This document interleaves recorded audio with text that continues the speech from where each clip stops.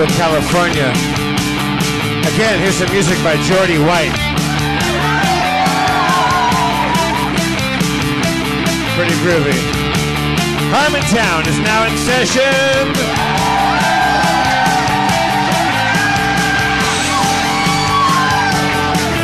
Spencer Crittenden, everybody. Spencer.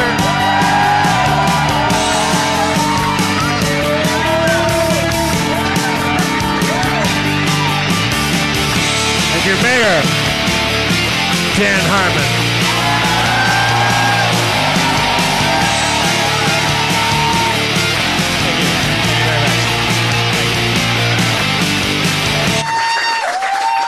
Thank you. Well, we've had a string of some pretty action-packed episodes. We've had a lot of crazy guests, and we've had too much show for too many shows. Yeah. So let's slow it down tonight. Let's just relax and have a bad show because we're all tired and there's nobody coming. And I don't have anything to talk about. I came here directly from the Great Minds set, as did you, Spencer. Yes, we worked very hard. Today we shot with Gillian Jacobs from Community. She played Ada Lovelace, the mother of programming. Ada Lovelace, or is it Loveless? Ada Lovelace. Ada Lovelace. Do the British pronounce Lovelace Loveless? I think they pronounce a lot of things a lot of ways. All I know is she's the mother of modern computing. Yep, she wrote the first. She wrote the very first lines of code. The first algorithm. There were no computers yet. She wrote an algorithm. You go, girl. That's all I got. I still, some classic observations. I still wish they made a pill that could make your fingernails stop growing. I'm just never going to clip these things on schedule. What else is going on? Do you have real? Boy, that vice president's up to his old tricks. What? Yes, Jeff. Do you have really long fingernails right now? They're dirty, gross claws. You should bite them. I'm not gonna bite. I don't just bite them. No. I've never been tempted to do that. Do it. No. Do it right now. No. Do it in front of this audience. Bite them. This is exactly how the Donner Party started. It was cold, and they were locked in a cabin, and they're like someone's like, God, I'm sorry. You should bite your nails, Gloria. Bite them. Now bite. Now keep biting. Now let us help. Oh, I'm Gloria Donner, the first person eaten at the Donner Party. You guys saw that Hannibal prequel where they, all right. Where they walk you through how, I've talked about that. The Donner Party thing reminded me of that because essentially part of Hannibal Lecter's origin is that he's like a little kid under the table at an ersatz Donner Party. That he's under a table watching. That's his first experience in life is that sometimes people eat people. They walk you through bit by bit, piece by piece, how you could become Hannibal Lecter from being you. They remove all the fun out of the character. It's just hey, it could happen to you. You could be Hannibal Lecter. It doesn't. He's not Peter Parker. It's not. That's not what, we weren't going to that for that. He was bitten by a radioactive hungry person. I could give you some iPad app recommendations. They're not funny ones though. I don't want to start any more beefs with any more Francos. I'm playing a game called Knights of Pen and Paper 2. Oh, yeah. Sequel to a great, if you like role-playing games and turn-based combat. It's that. It's that, and it's a great sequel. What classes are you running, Dan, for the people at home? I have a lab rat wizard. Boy, don't. I have a goth girl. That's not a class. Swordy herder. Right. She's got a big sword. I think she's a.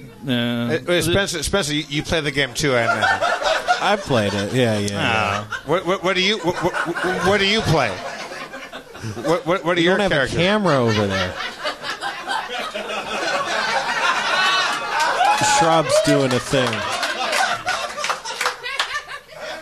Is there any camera that can No. even see that?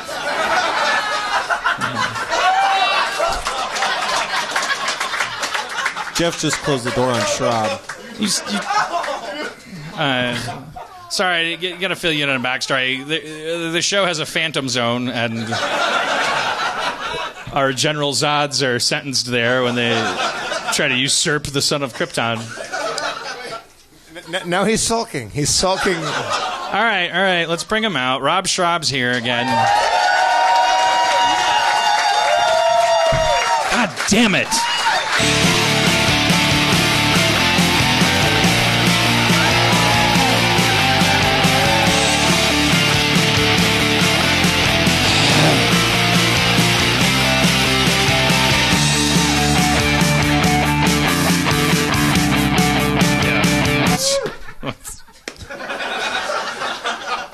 Hey, Rob.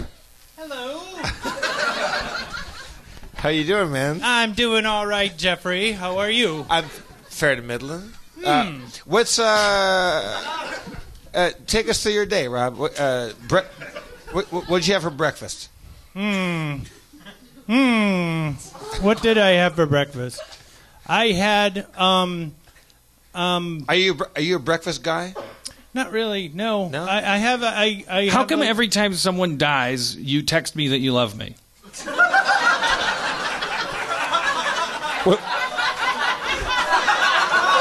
What does that mean?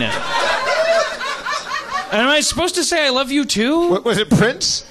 Well, I don't want to say it's No, personal. Actually, we lost a friend. It's I'm giving you a through line for your biopic. It's just a runner. Is that? Yeah. But is it? Am I supposed to? Is it after I die, or people should go? He No. should have loved Schrab back. No. It's like Was you it know, Patton's wife? Or who? Well, Jesus. Yes, there was a death close to the decks, and every time though I'm saying it doesn't matter. It's a famous person. It's a friend. It's every time. I love you. You should take better care of. Well, you don't say you should take better care of yourself. I did once. But I did once. you're like, I'm really concerned. The subtext is that I'm doing something wrong by living. No, that's not. No, that is not. No. Well, what is it? What is going on there? I want you to know I love you. At those moments. Moments. Robin Williams dies. I love you, Dan. Yeah. What? David Bowie. I love you, Dan. Prince. What do you think I'm gonna do? I have wish- a platinum record? I wish you would write better records. First, I just when in those moments when you lose something special, you start taking account of.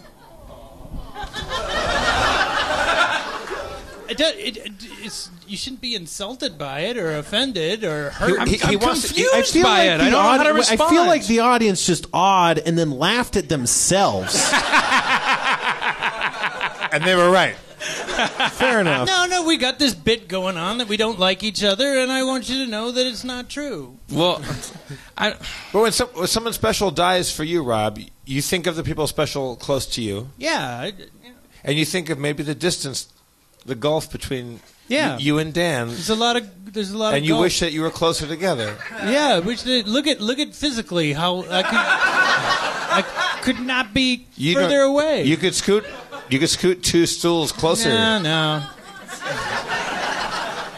well, okay. I can't do this. Well, we don't have a show, so why don't we do a little holodeck scene where you're not working on the Lego 2 movie for 7.5 years, and I'm not working on 950 projects for 900 years. Oh, wow. Biggest fan. I'm getting the fuck out of this shit.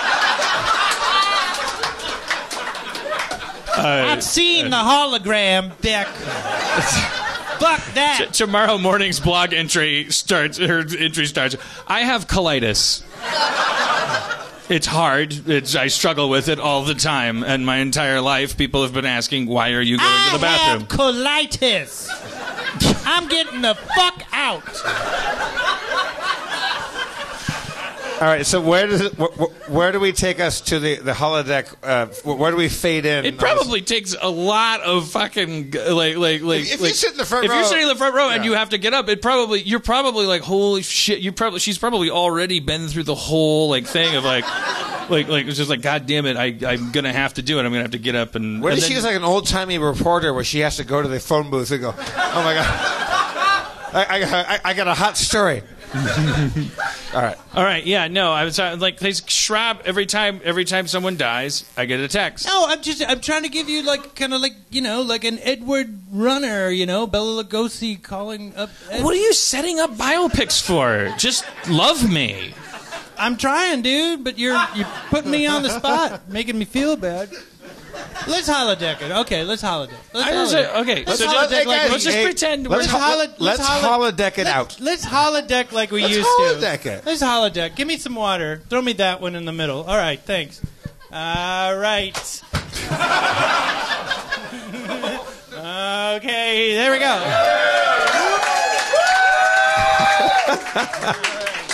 Don't make it that kind of show. It's not. It's supposed to be a thoughtful show. All right, so us came here because we rejected the concept that catching something is important. It's about connection, Dan. It's about human connection. Yeah, exactly. All right, so if we're going to holodeck it, where do you want to fade into this holodeck? She's back. She's wiping her seat down. She spilled cranberry juice. Okay. She spilled cranberry juice, Dan. Yeah. It's not that big of a deal. But she's wearing black. Who cares? She's spilling cranberry juice, I know. Dan. We all know. It's not that big of a deal. I know. But that's code for period. Oh shit! Is that right? Yes. I've got my cranberry juice. All right. I have to go to the bathroom. I haven't had a girlfriend in so long. I don't know I don't know these code words.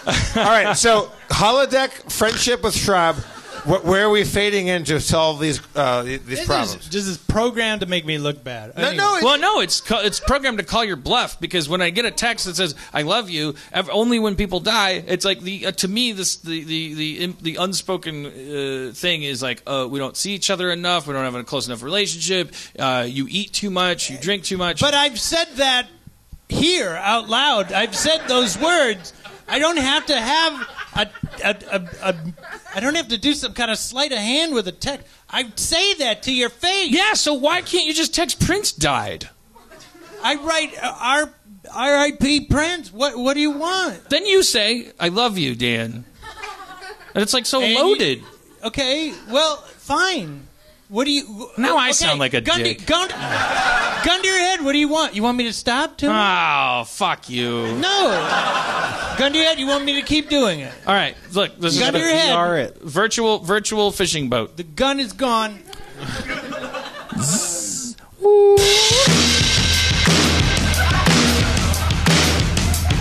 Virtual fishing boat.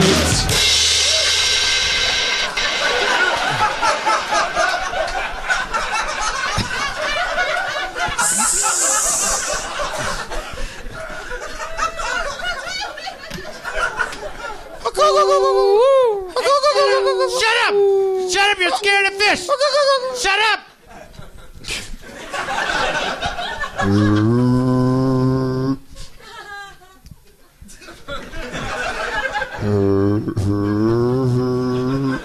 Is that the soundtrack, or? It's a whale. It's foggy.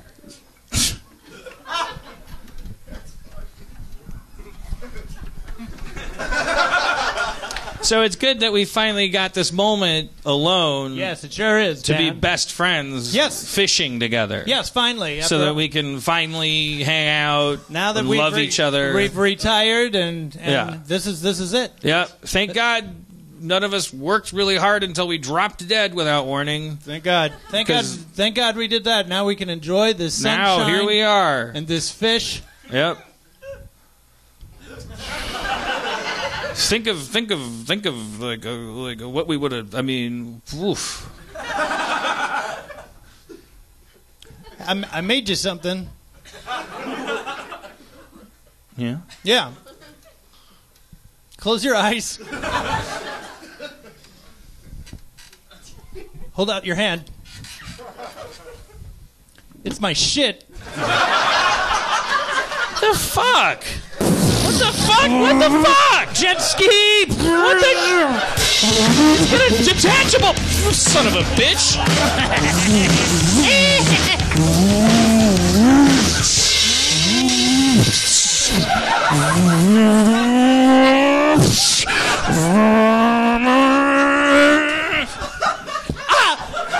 Fucking asshole. Shit.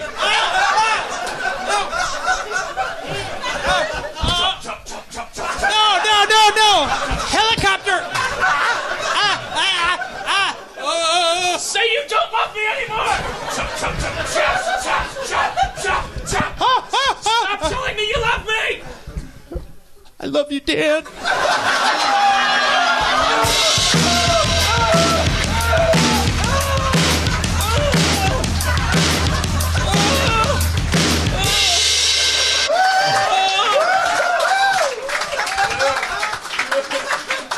High-roaded.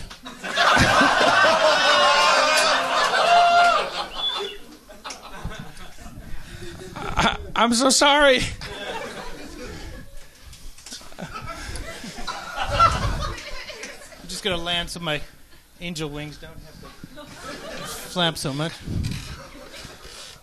Can we get back to fishing, please?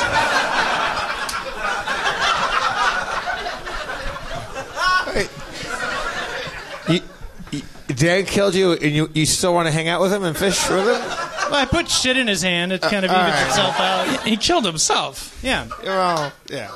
I gave him an out. Yeah. All right, that didn't work. All right, well, I hope you enjoyed this level of show. Our next guest. Do you not want to be loved by Rob? You just don't want to be loved when people die, and that's when you feel loved by him most. It makes him uncomfortable. It makes him uncomfortable to Are you loving him more when famous people die than otherwise? No, when anybody dies. You know, when just death is happening. Oh, you know, so I'm like that with Kate. I'm like that with Lolly. I'm like that with a lot of people.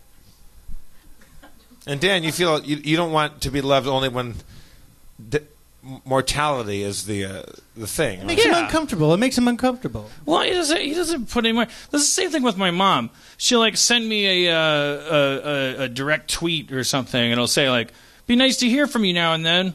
I'm like, bitch, you got my number. Text me. I called her bluff. I said, "You can text me anytime." Well, I wouldn't want to bother you. Bother me. She never does. She doesn't text me. But do you want her to? I don't know. Well, I don't know. I've texted you. What up, man? What's going on, man? What do I do? No, you don't write back. You are in. You don't have to scratch your head. You're in workaholic mode where like you're busy as a motherfucker all the time. Yeah, like, got no time. You have the best excuse to not reply because you're always working. You have the best out of all time. I get it. Well, also, sometimes they put his phone in a box.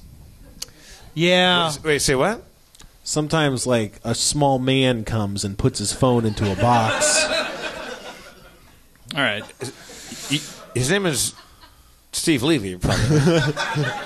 Rob, are you a fan of the horror film genre? Yes, I am, actually, yes. Yeah. Do you like cinema? I like cinemas, yes. I like them.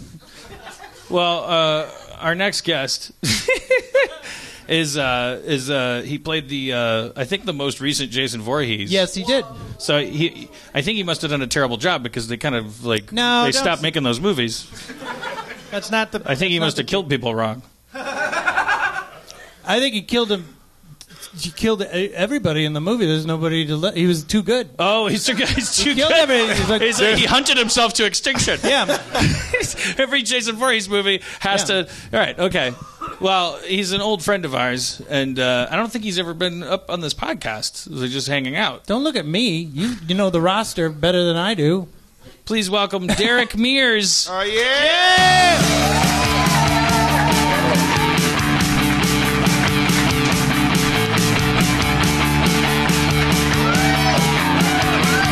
Oh, shit.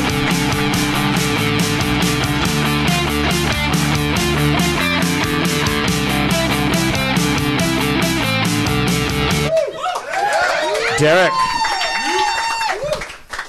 I just spilled my cranberry juice. Yeah, come on over on this side of the What are you going in the middle? I can't. There. 195. Episode 195. Oh, yeah, we're coming up on 200. We should do something special. Yeah. We should For have that episode.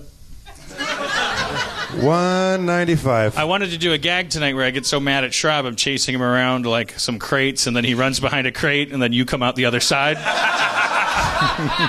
And it just puts me off of chasing Schrabs forever. Don't tell the audience. It's going to be great. Let's do it. How come that Harmon hates Schrabs so much? It's an old Looney Tunes joke. Just smiling and politely nodding. For the crowd here that doesn't know our origin story, we know Derek, all of us, Dan, Rob, and I, through Comedy Sports. Derek, you were Bakersfield Comedy Sports. Yeah, correct. And Rob and Dan were Milwaukee. I was L.A., and we all met at certain tournaments. And we all met, like, I remember sitting with Derek Mears. I'll talk to you in first person. Sitting with Derek, and we saw the Burt Furstner's play in Milwaukee. And you and I sat next to each other, and it was like Mike Rock, Chris Tom, and all of our like New York friends. And we saw something so funny that you and I looked to each other like, fuck this shit. Like, we were actually unhappy at how funny things were. Yeah, they were too good. And Rob and Dan were in the Dead Alewives, and like again, we're like, these guys they're funnier than we are, so like fuck it. Like, go home, we're done, totally done. Yeah. Oh, you were watching us? That's the yeah. Well, you saw, yeah. It was the first. You saw something so funny that you were like, "Let's quit forever," and those things were Dan Harmon. Well, actually, I thought Sean McKenna was the funniest Dead Alewives. It's true. Well, yeah, because he was the most punk rock. Like, yeah. He was like, you guys were all funny. You guys were all hilarious, but he was so dangerous and so weird. Yeah. That's like, I came from L.A. Comedy Sports, which was so safe and so by the numbers. It was like, oh, like these guys are actually like punk rockers in the improv world. And we all ended up hanging out like on the sidelines and like becoming friends. And my friendship with Rob, Dan, all you guys coincided with Derek Mears. Like, you guys think that Kanye West gets a bad rap? I feel like everybody he does a good rap too. He's never, as far as I know, he's never hit anybody or abused anybody. And he's got 7 #1 albums in a row. I mean, we keep waiting for him to become humble or normal. I think he's just a lunatic, right? Like, he's very good. But he's got 7 #1 albums in a row. I think a lot of it's just a big show, just kind of like an Alice Cooper, Marilyn Manson on the metal side, but on the hip hop side, he does things just to get in people's mindset and to be in the consciousness. Yeah. You know what he just did, though? Well, he didn't just do it. He did it a while ago. He was like, my album's always going to be on Tidal. Only Tidal forever. And then it wasn't. So, like, a lot of people subscribe to Tidal under false pretenses, and now there's a class action lawsuit or something. What? I don't know. What? Subscribe? What? Tidal.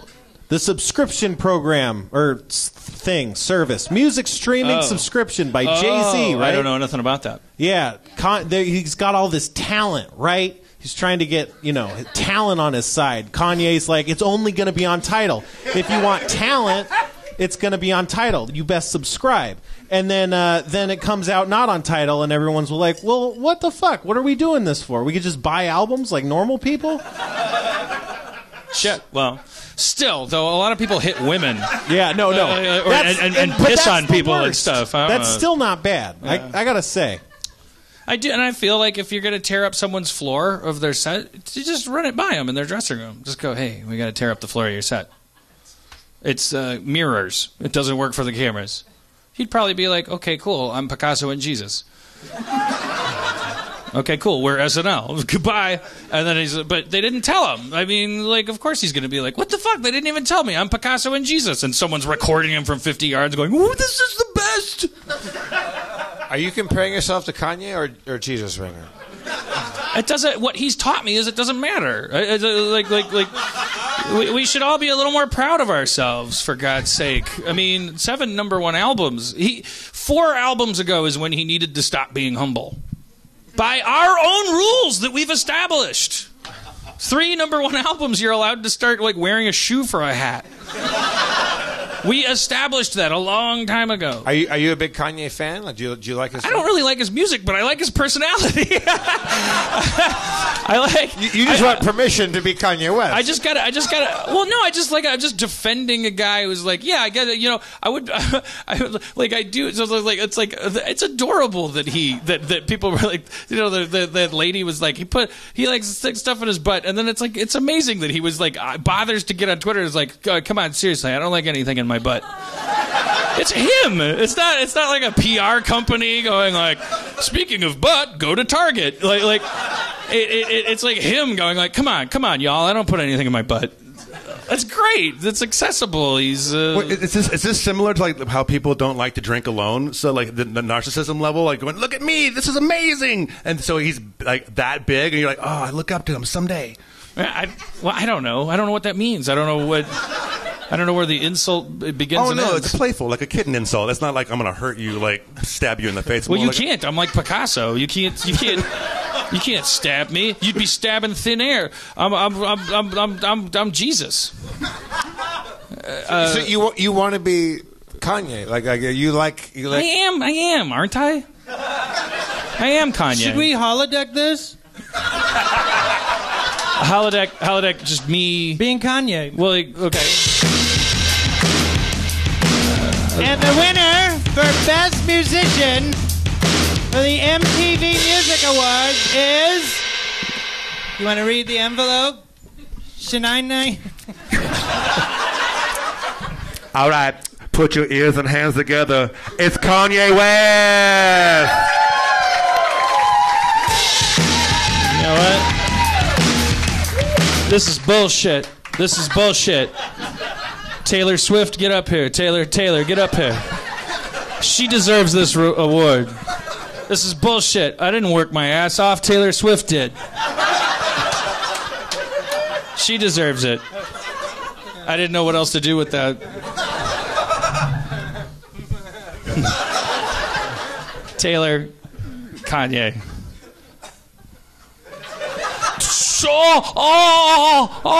Soul powers.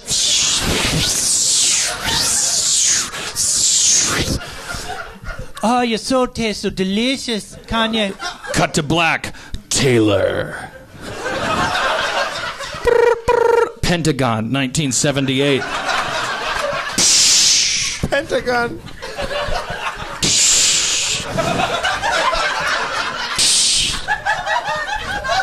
Oh, shit. Went the wrong way. I think it's like, what is it? It's 3 lefts, 2 rights.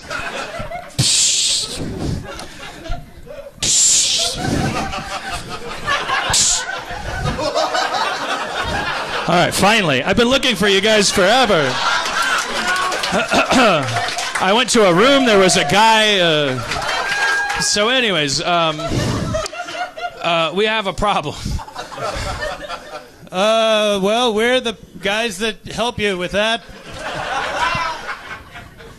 Operation Delta has been a failure. The old Operation Delta is a failure. Yeah, that we suspected as my... Yeah, we didn't put our all into that one. Yeah.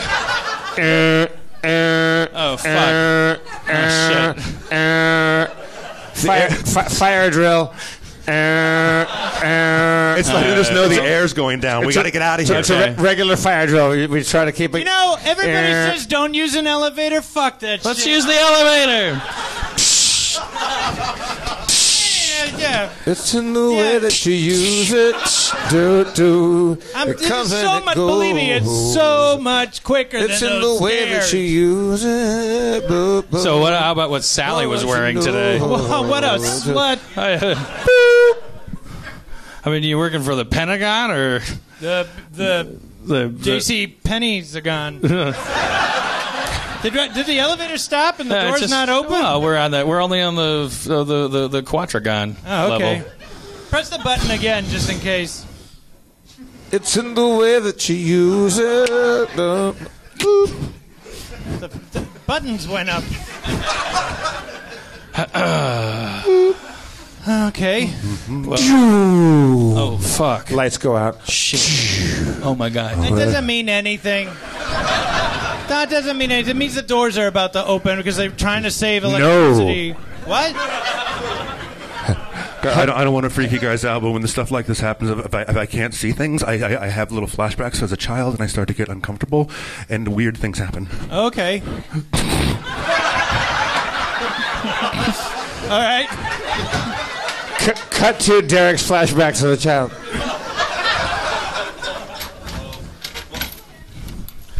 Son, happy birthday.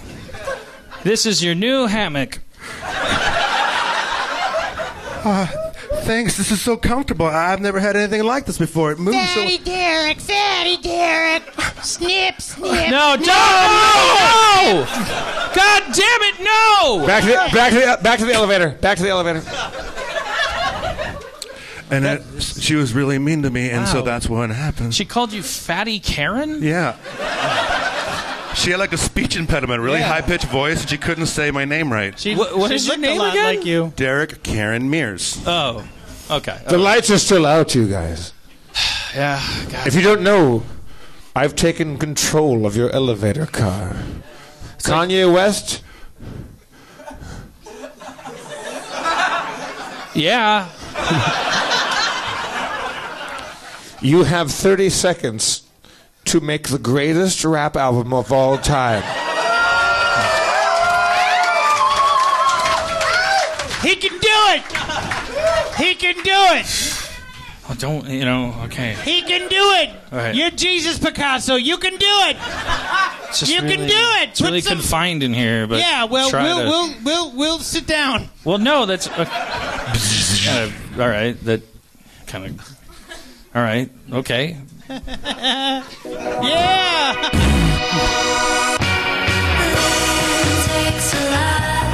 Oh, yeah. Put your alligator action together for Key W. Wits. A circle is a daydream. A circle is a square to me. A circle is another shape inside my school and playground. I'm singing like a lady.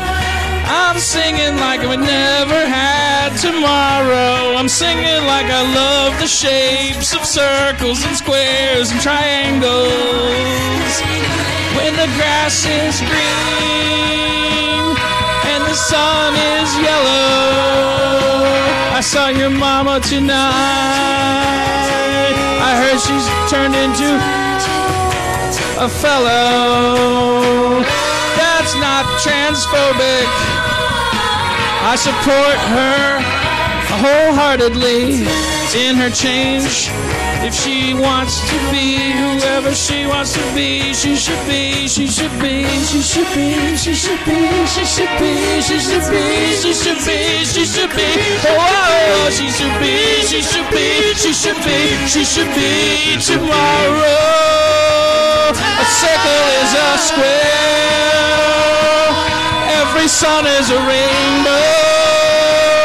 Every day is today, unless it turns into tomorrow. A triangle is 3. A square has more than that. A circle has 0, but you are a hero if you want to know that.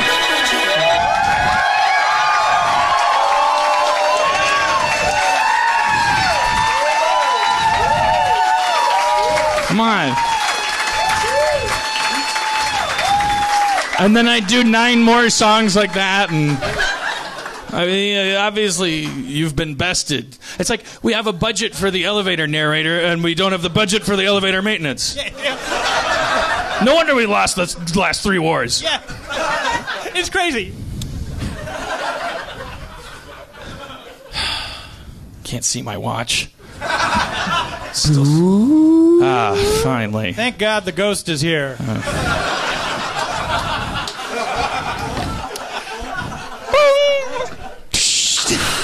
He's got his own door.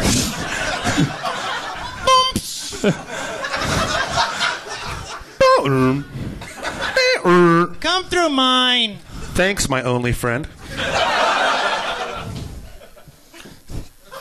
Let's get you a new hammock. I had nothing to do with the hammock.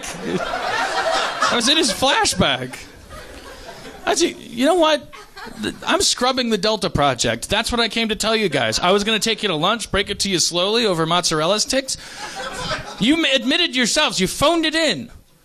Mozzarella stick? Get your own now. So long. But you should... What's he doing with that apple? He's eating it.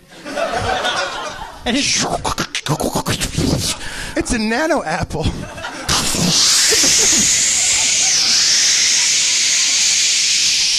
so long, suckers. Wasn't that nano apple part of the Delta Project? It was, but I think he meant it to be a cheese stick. A cheese dick? Yes. Want to go back to giving me head?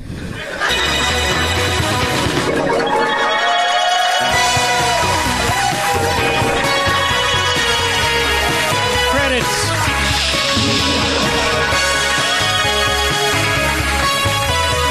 All right. Was it like that? Exactly. All right. Could we have a serious conversation for a second? Yes. All right. Dan, I love you. Who died? That scene. Spencer, how have you been? I've been so good. There's something in... I know, you've been messing with it and looking at it for minutes. I feel like... What do you think? What is it? Drink I don't it, know, man. it's- Just drink it. No, I think it... You got some sort of weird thing in your vodka? This is like the lowest stakes creep show ever. I know what's in here. There's something... There's just something Is it down ice? there. There's some jewels Well, in whatever it is, I got it. No? Oh, it's the reflection of my finger. Oh, no.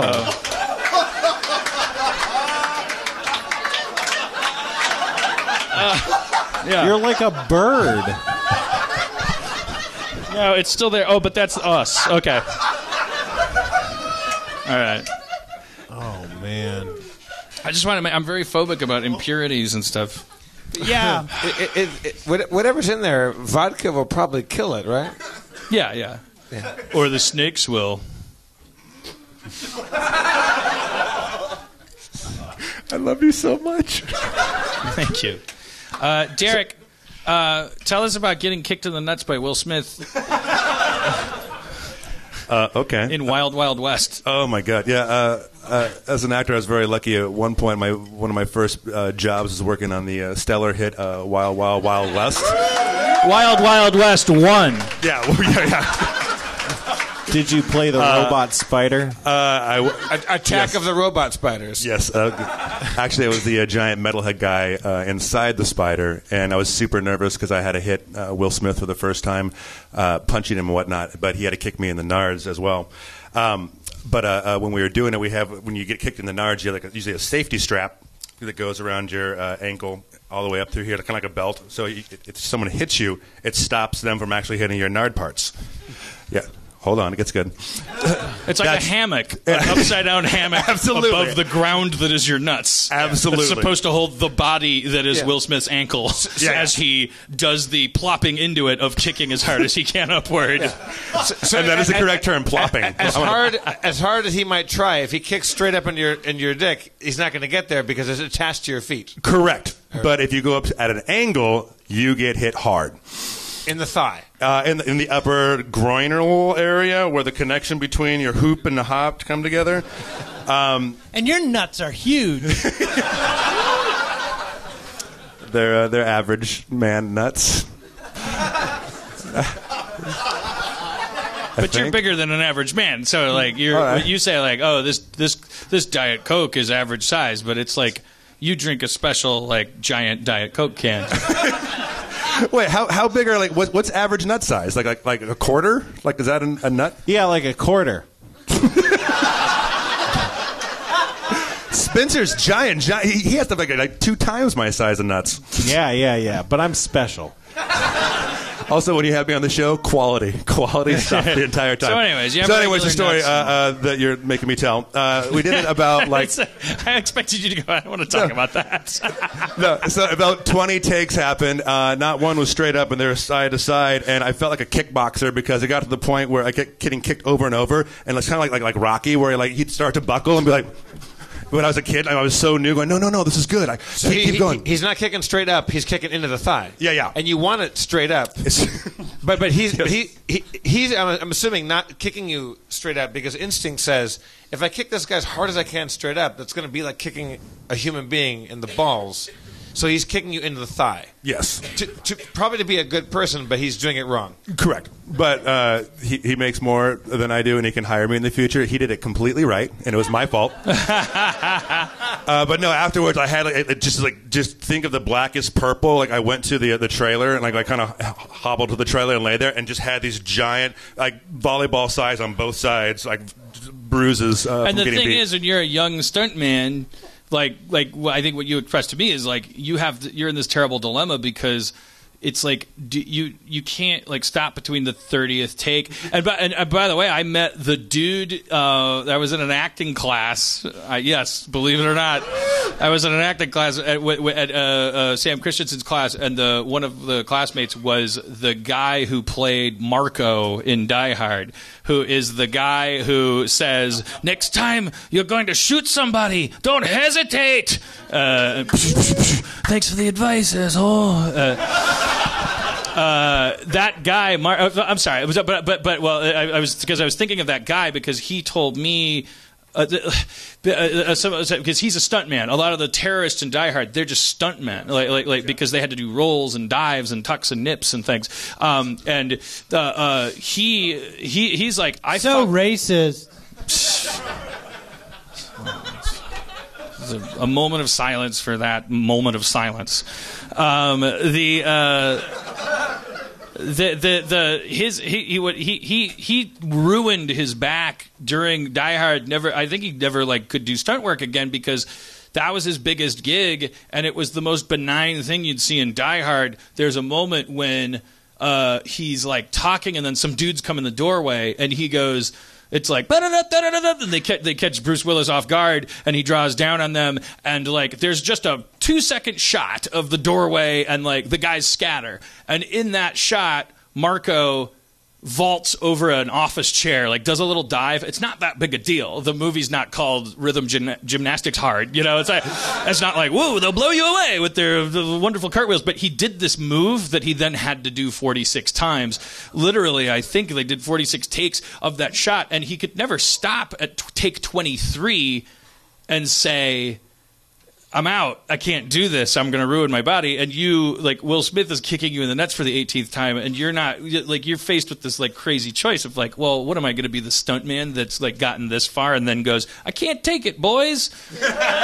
Well, you're allowed to, but you're allowed to at any point say, okay, I'm hurt. But if you do, they go, oh, shit, go home. And we never hire you again. Like, right? I think if you're a veteran, you probably get away with it more, right? Well, the mentality between like acting and stunts, it's white collar, blue collar. On the stunt side of things, like your job is to make the stunt coordinator who hired you look as good as possible.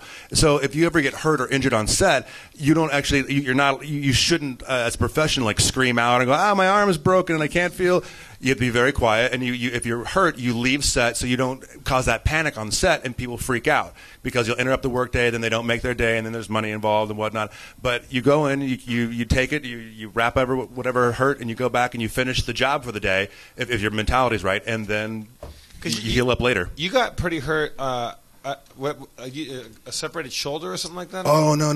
I had a really bad herniated disc in my neck. It was the toughest job I've ever done. I did Hansel and Gretel Witch Hunters. I was just going to bring that up. Yeah. So I couldn't wait to bring that up because I watched that entire movie. I thought that fucker was CG. That was you in a costume. Yeah, that was crazy. That troll, that big ogre thing. Edward the giant troll. Dude in a costume. Yeah. Yeah, that was crazy. We shot 3 months in Berlin. The first week there, anything you do for these like kind of monster jobs, because as an actor, I bounce through my normal face and doing monsters from time to time. But anytime you do like a monster job, you're always prepared ahead of time. I always talk like a UFC fighter. You overtrain so when you're on set, nothing's going to phase you. But the suit was so difficult because originally the studio wanted to CG the character, and the producers and the director were fighting, going, no, we want to do it practical. We have the right people and the right team together. Let's do it practical. And they went, okay, we'll try it. But the suit was so big. I try to explain to people, like when you put it on, it's like being on a treadmill with like 100+ pound weight on your like neck, shoulders, all over you. You're breathing your own carbon dioxide, so you can't breathe very well. Your pulse is you're actually cooking inside the suit. So imagine that, putting a plastic bag on your head and running, blind. So and Will Smith kicking you in the nuts the entire time. But yeah, it was crazy. And he wasn't even on that job. He just shows up to fucking. Yeah, no. Will Smith just fucking goes from set to set. Well, he became addicted to it. That's the thing. Like, where'd you get a taste for it? He started. Also, on the side, you start to make excuses in your head. I deserved it. I shouldn't have made him do that. It's called addiction. It's called addiction. He actually, on Will Smith's behalf, like it was my kind of first like big Hollywood star. Going, oh my god, I don't want to ruin this. He was the nicest, most down to earth guy. I was talking to one of his entourage at the time, going like, is he doing a game or is he legit? He goes, no, man. Will Smith is Will Smith 24 hours a day. And he treated, it didn't matter if you were the caterer all the way up to the main producer, he treated everybody equally with respect, and I was blown away. I learned a lot from him. All right. Now, Derek. Yeah. What? Sounds pretty cool. Sounds pretty cool. I'd like to work with him someday. Derek, were you? Yeah. Am I getting this wrong? Derek and I used to be roommates for a while back in the day. Yeah. And when you auditioned for that, they had you come in for Wild Wild West. For Wild Wild West. Mm-hmm. One. And you, they said like do some kicks and stuff like that. And wasn't there a thing like they said like do like a high kick and you're like no I'll kick a hole in the ceiling? No, it was a small room or whatever, and there was like a low-hanging... my background's like martial arts and stuff, and so they're like, go ahead, can you kick over your head? I go, yeah, where I can stop here. I don't, like, why? Because I'll kick the light thing. I don't want to do that. And they're like, go ahead and do it. Yeah, and I kicked it. You kicked the ceiling out, and they're like, you got the fucking job. Also, on a side note, like, being Jeff's roommate, like, talk about, like...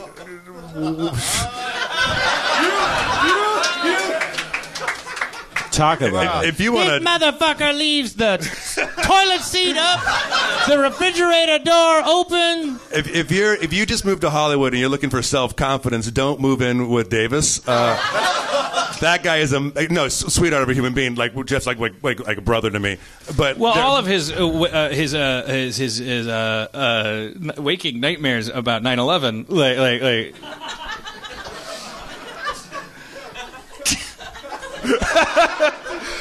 I would date skinny, like weak, like thin actresses. Derek would date giant, hard ass stunt women who like looked like Xena warrior princess. So I'd be in my little bedroom and we'd be like, baby, no, like you want to, like you should eat something, and that was him talking to me. Stunt talk. And then from Derek's room, it was boom, come on, like they were doing you guys were wrestling so hard, furniture was flying. Wrestling. And me and my skinny actress girlfriends were like, well, are they okay? Like, yeah, they're. I live with a superhero. Also, Derek would do a thing. First time we lived at the Serrano, like in Koreatown. Yeah. Derek, he's, what are you, 6'6"? 6'5". 6'5". Totally hairless. Very, very, very muscular. He's trying to create a picture for you. Yeah. for the home listener. Dan, it's a podcast. Kind of a Mr. Clean look. It's a podcast. Mr. Clean. Derek would come out, and like I'd be playing his PlayStation. I'd be doing like some Tomb Raider or whatever, and Derek would come out in his tidy whities, and he would do this. Oh boy! I called it the Pretty Prancer. He would come out of the bathroom, and he would go. Like, so imagine him in naked, except for tidy whities, and he would go like.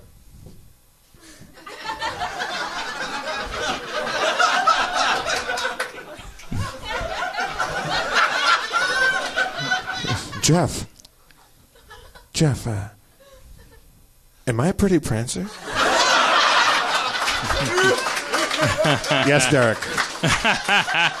You're a pretty pony.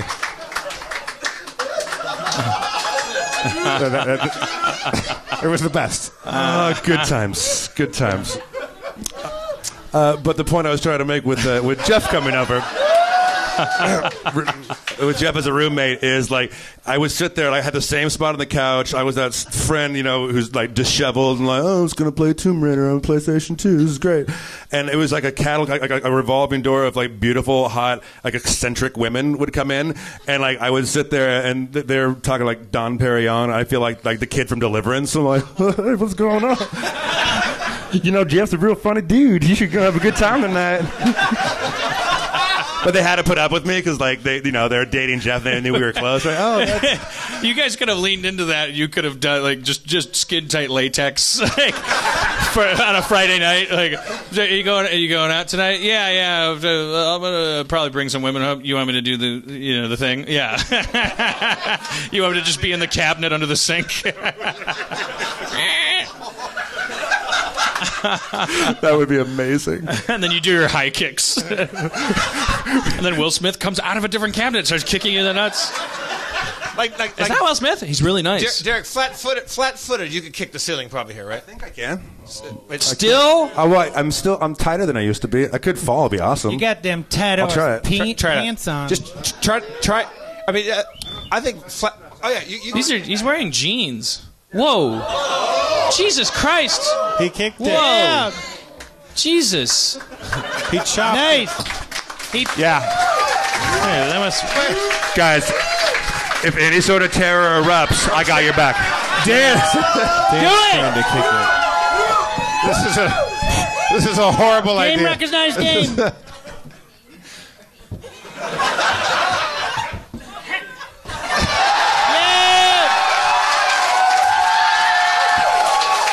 Nice. Great.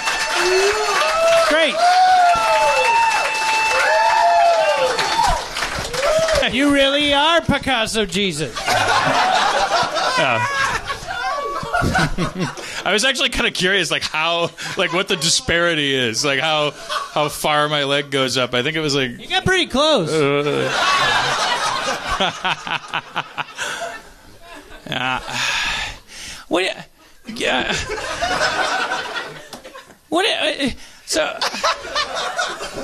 So if you go to your chiropractor and it's like, well, he's fixed your back, and then he's like, have you done those exercises? And you haven't, and then because you're busy, and then you're like, if I just say no, then which I've already tried. I've tried to be honest. He goes like, have you done those exercises? They're like core exercises, like where you work your core. It's for my posture. I don't like my posture, but I don't like doing the exercises either. So my hands are tied.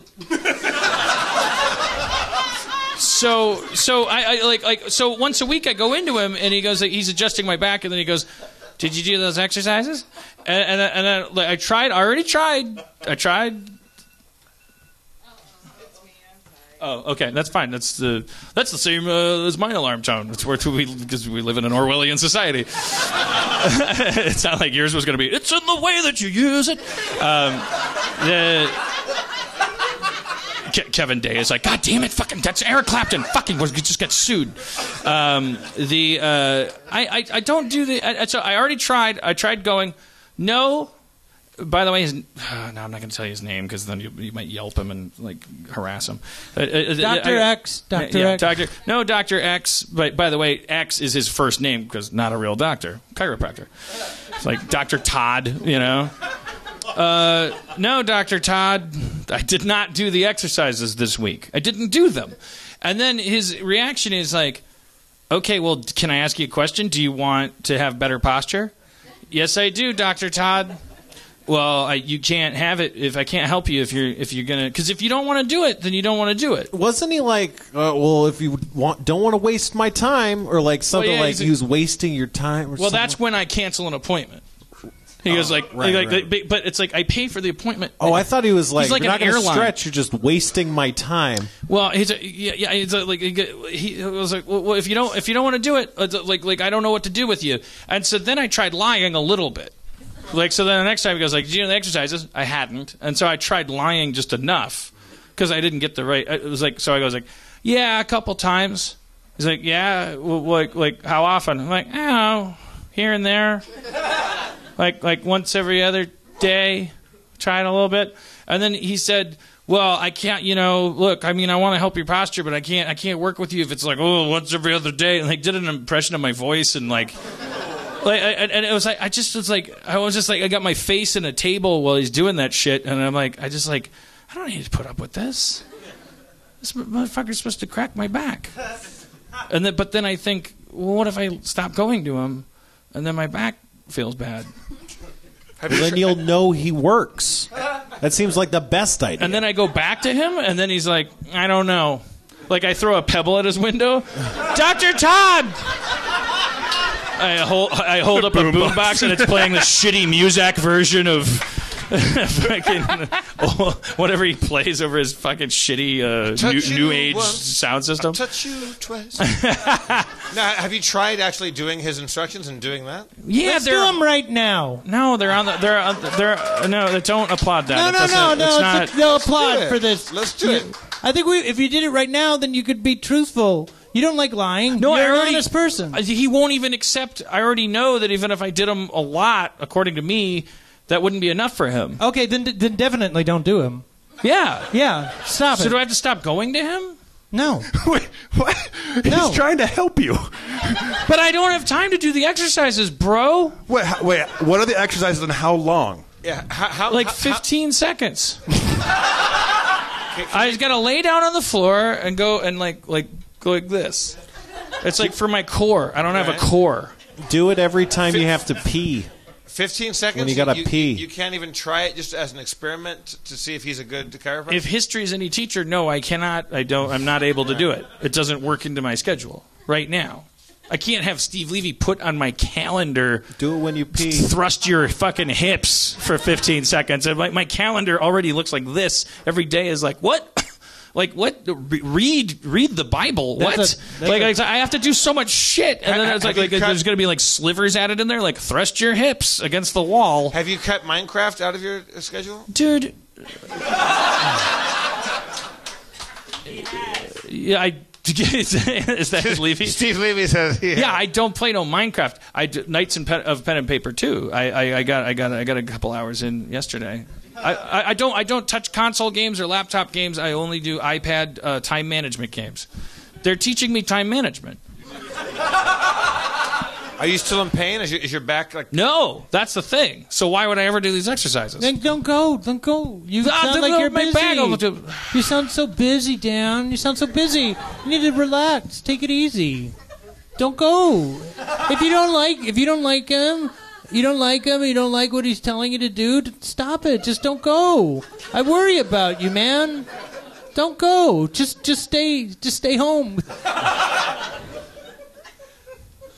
Well, I mean, Steve, can you put on the calendar that I'm supposed to lay on the ground and then there's a piece of paper that shows a lady doing it. It's like I gotta like. It doesn't even make sense. I just You're talking about like a breast exam. Can you show us what it is? Yourself how to fix it? No, I can't because it's a stage. I can't. No, I can't show you. I'll describe it if you do it. Like, show us what you're supposed to do. It's gonna look like a man laying down. Yeah, well, let's try it out. But if you do it in the future and they ask you, like, did you do it or not, you can play your hit podcast and have everyone going, yay! And going, maybe these people? What if you're witnesses. You can have do it on the table. Do it on the table. I could do it on the table. Do it on the table. Don't do it on the table. Do it on the table. Lay down on the That's a table. bad idea. That right? table seems like it's not really. But that up would to be the task. perfect. That would be great. Do it on the Just like a table. light. Just do it on the table. No, I mean, like what? This is great. Oh shit! All right. I hate these parts of the podcast because it's like I always imagine being the person that's here for the first time, and they're like, "Why did you take me here?" Well, because he's a great writer. He's not writing. Dan's laying on his back with his knees up. Okay, so this is the exercise. Right. Like I think. Let's count them off, people. I go like this. 1. I think I just go like that. I think. Well, I can't remember. Good. I can't tell what's wait, happening. no. I keep my ass on the floor, and then the small of my back is supposed to be like And that. keep reaching for the stars. And then, and then I flatten it. And then I go like that. That's 3. And then I flatten it. He's arching his back. Right. 4. Yeah. I'm just looking right at your crotch. I can't see anything. So podcast dynamite, right? Right. No, but no. We're getting you some exercise. You have plausible deniability now with your chiropractor. If he said once a week do it, then I could do it every week here. Yeah. You could put on a rap beat, and I could do a core. Yeah. Do it to the beat. Yo. Yeah. Do it to the beat. Yeah. Strengthen your core. Yo. Yeah. Strengthen your core. Yo. Yeah. There's a group of muscles between your ass and your back. It's called your core. Gonna keep your life on track. It's gonna make your posture clean. Gonna make it neat. I'm gonna fuck your mama so hard. I'm bringing the heat pad going down on your cool crack. You fuck your mama so hard she's going forward and back. I cure her back. I straighten her spine. I fuck your mama like Curly. Fucked her like Larry Fine. Whoa. Dr. Mo, Dr. Howard, Dr. Fine. Paging your mama just in time. Got the 3 Stooges to room 213. I fucked your mama so hard. You know what I mean.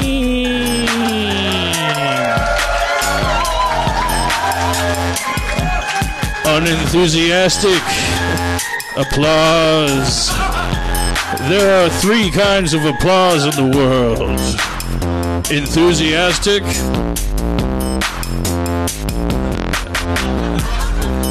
Everybody put your hands together for Kanye Jesus. Oh, shit. Kanye Jesus. Yo. Mr. Back Problems. Mr. Back Problems coming around. I'm a new character. Mr. Back Problems. I love bad backs. I'm the rhythm. I love the bad backs. I'm Mr. Back Problems. I'm Mr. Back Problems. It's a new character. There's Mr. Back Problems. Mr. Back No, Problems. don't, Andy. Oh, geez, Dave Klein. Andy, Dave Klein. I mean, stand up and show people why I would confuse you. I'm not a dick.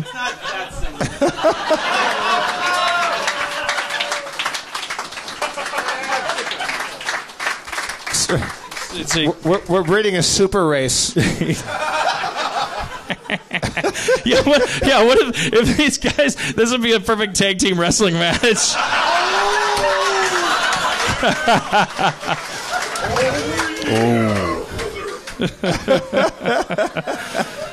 The Banger Brothers are coming out.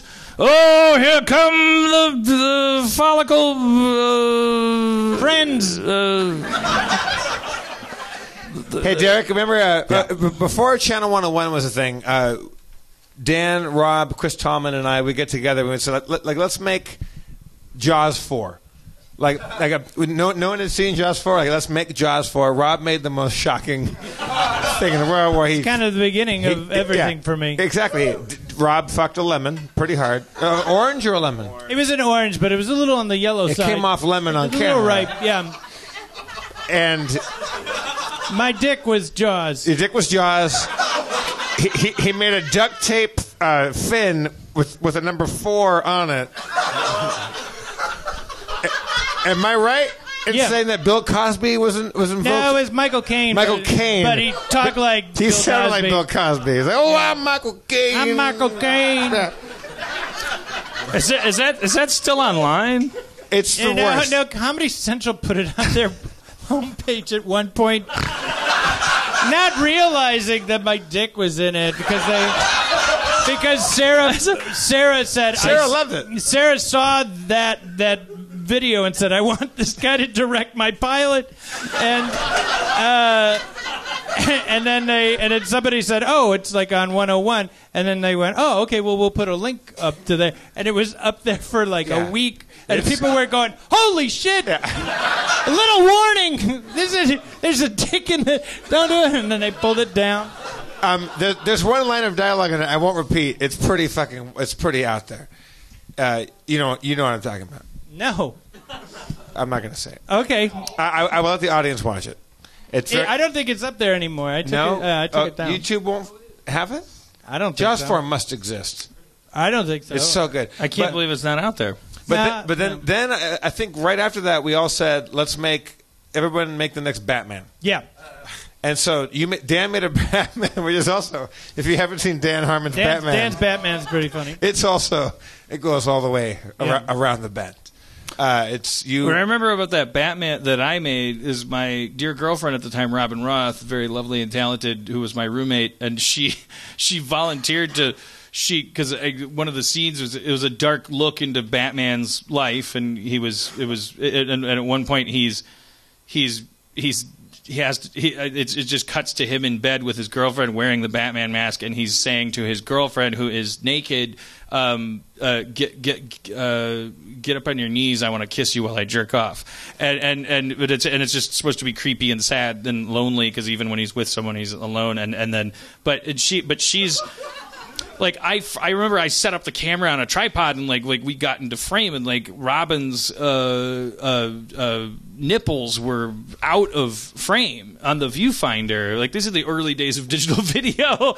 I remember just like the kind of overscan. Like, I didn't know all the terminology. I remember like when the video went online, it was like, no, her nipples are well in frame. Like, just my topless girlfriend giving me a hand job.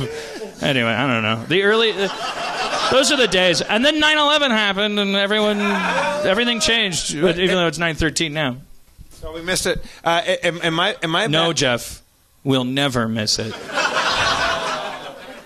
You're right, Dan. You know what? It's 9/11 in our hearts. In mine, I made a Batman, and I asked Derek to be my villain in it, and his character was called Pussy Magnet. And he had I made him a necklace that was like a magnet with the word pussy on it. And we showed up at your dojo, and you're like, Jeff, like I can do some like karate moves. It was to kickstart my heart, I think, with Motley Crue.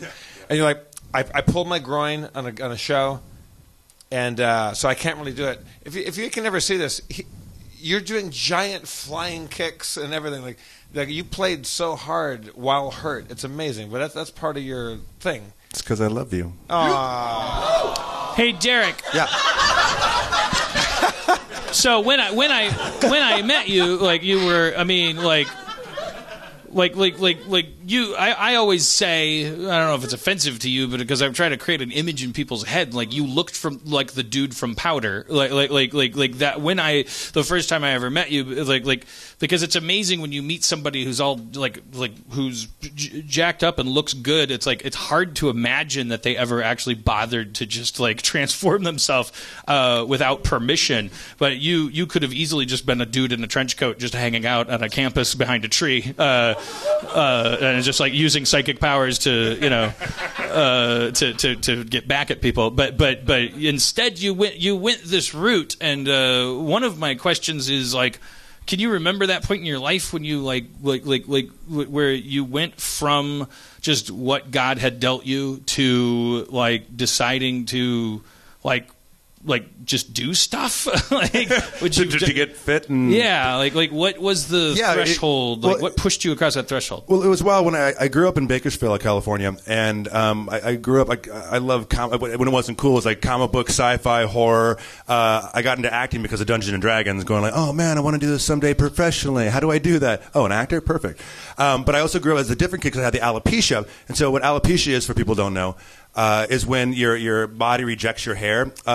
I've had it my entire life, but just recently, like the last 4 years, I could grow a goatee for some reason. Yeah, I know. Which is bizarre. I was like, liar, look at his facial hair. No way.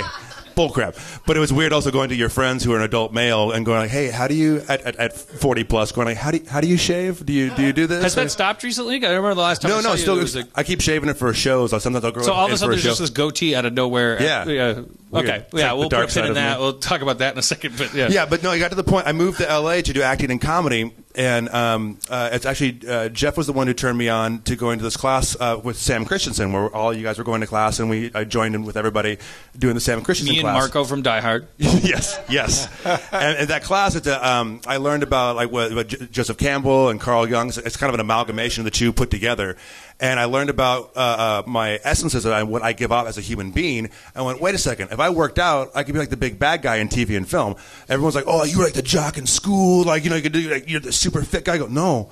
I was the kid, like getting picked on, like I could maybe do a pull-up or whatever, and that was about it. Wait, so what did you learn in Sam's class? You're saying you were in Sam's class when you were still scrawny, for lack of a better word? Yeah. And so what were you hearing from Sam's class that made you think if you got jacked up, what were you hearing? Well, Sam's really nice because he brings me up to other students where he talks about you find out what your essences are. Like when you walk into a room, what you give off to people if you're just quiet and just like what they're who they are.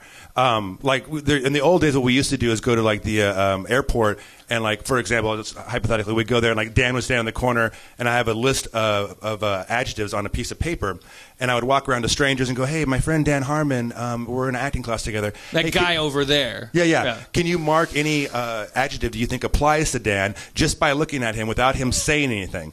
And after about 100 of these or so, you start seeing the same patterns, like some of the same words repeat over and over. I literally again. did that exercise. And you think like, oh, this is horse shit. You take them home and go, it's an international terminal, so a lot of these people are just like from Poland and and it's like, why does everyone think I'm sarcastic? I was like everyone thinks I'm sarcastic. You're standing like 50 feet away, and you're just standing there neutral. I check off things that apply to this person, and everybody agrees. I got sarcastic, lazy, smart. That's it. That's all I remember. I'm like, how do you know I'm lazy? I'm sarcastic. The thing is, like, they might all be wrong about whether or not you're lazy. You might not be lazy because like you're a workaholic. You're not. I don't think of you as a lazy person, but strangers all unanimously agree. Who? Rob makes a lot of comments about it. I went with a guy who looked like Charles Bronson, who was like this tough dude with like a mustache. And I would go like I would say like people like this is back in the days where you could walk into the terminal like before a flight like before you had to go through security. You could be at the gate without going through security. Yeah. And so you'd say like, see that guy over there? We're in an acting class. Your flight is delayed. If you got nothing better to do, check off what you think applies to this person, and people love it because you get to because there's not a lot of shit to do at the airport. Especially this is before 9/11 and before Ruby massive Tuesday. amount of this is before Candy Crush. This is before exactly. This is before Words with Friends. This is before people had shit to do. And so you go, I get to pass judgment on a stranger with no consequences. It's hilarious. And so also, if you want to write things down, extra things at the bottom, do that too. And the thing is, they all said the same shit. So we got 50. Like Sam Christensen said, like, do 5 if you trust me. Do 500 if you don't. Like the thing is, it's going to be the same information no matter what. Like everyone's going to agree that. Remember Schrab? Remember the weekend intensive, and you're not supposed to tell anybody what's on your cards because then you do an intensive version where your fellow students are writing shit down during exercises. And Schrab is all sullen. He's mad. We were walking down the sidewalk out of the thing, and I was like, man, this is fucking great. Because I like looked at my cards, and you looked at yours, and you're not supposed to talk to each other at lunch about your cards. And Rob's bummed out, and I said, "What's going on, man? You're not having a good time?" He's like, "I don't know, man." And I'm like, "What is it?" It's like someone said I look like C-3PO.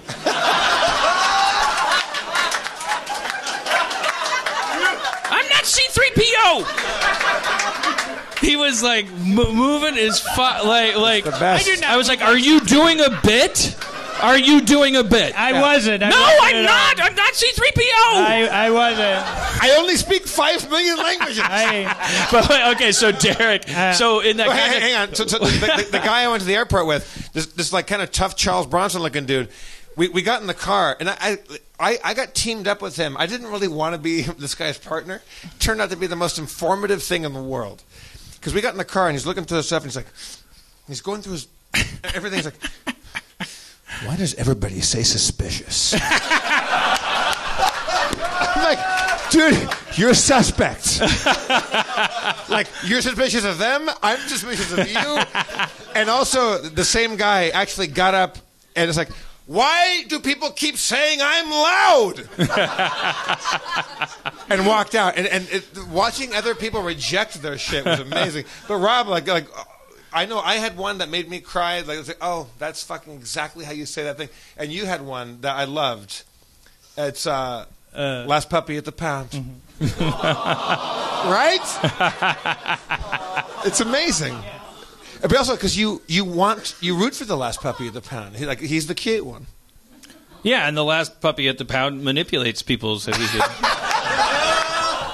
What was your breakthrough on, Dan? Mine was Mud Monster on Shore Leave, which I personally find, because it's like I'm from the fucking shitty slimy world, but I'm on vacation. I like clean, soft, frilly. Like I like the real world. I love it. I just don't belong in it. So I'm just like, that's fucking awesome. You're so clean. You know, that's why I love Hugh Jackman. That's why like when we worked with him, I'm like, I fucking love that guy. That's why I love fucking handsome, pretty things. I love clean, but I'm never gonna be. I'm on shore leave. But I don't want to hang out. It's like when a LA person goes to Portland and they keep apologizing for it being overcast. It's like, motherfucker, why do you think I came here? I live in a desert. That's me with mud. I'm a mud monster on shore leave. What was yours, Derek? My main one? Yeah. My main one was I've been many places, but I've never forgotten where I've come from. I like that. So you started lifting weights. What was okay. I had like a lot of what was it? I have this gentle tough guy thing, working like a Swiss watch, and I had another one where it was like a superhero in search of superheroine for meaningful exchange of superpowers.